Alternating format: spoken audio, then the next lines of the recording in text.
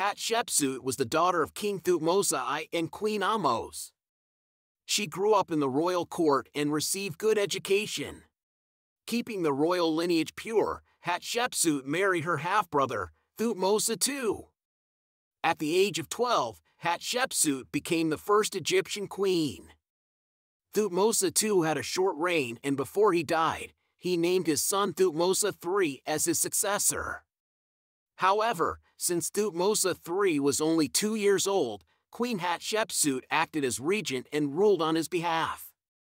In 1473 BC, she declared herself pharaoh, took over and reigned for more than 20 years, becoming one of Egypt's most phenomenal pharaohs.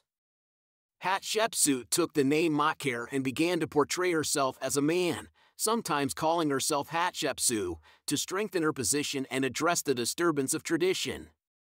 Hatshepsut was known for her many building projects, such as the Temple of Der el-Bahari and the Red Chapel, as well as her unique rise to power as a female pharaoh. Hatshepsut conducted military expeditions herself, fighting alongside her soldiers in battles against Egypt's foes in Nubia on 2 occasions.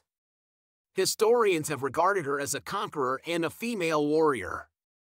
She was a skilled politician and diplomat, and she established peaceful relations with neighboring countries, including Nubia and the Levant. She also reorganized the administration of Egypt, improving the country's economy and infrastructure.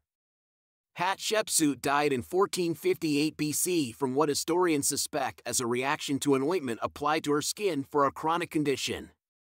After testing some artifacts in her tomb, the ointment is believed to have contained a toxic ingredient that caused her death from cancer.